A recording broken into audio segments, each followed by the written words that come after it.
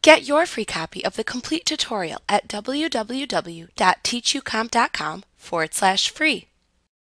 When you want an image to be placed to the left or right of another element, you use the float property. The float property uses the values left and right.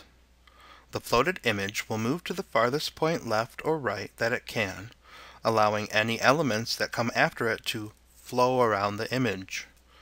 For example, an image floated to the right will allow the text of the following element to wrap around the left side of the image.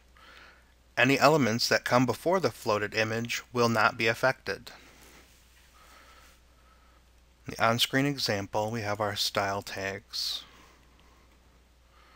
The ID for our image labeled float, setting it to float to the right.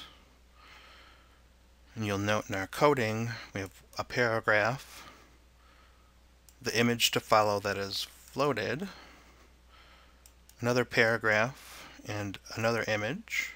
Our browser will display our first paragraph, our floated image, the paragraph that follows it, and the picture that follows it, which flow around the floated image.